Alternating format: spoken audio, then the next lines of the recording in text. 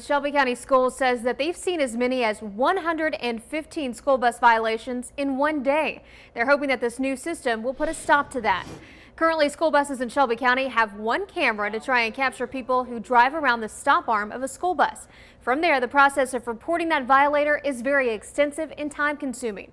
This month, the school system is launching a pilot program with a third-party vendor to make this process a little easier.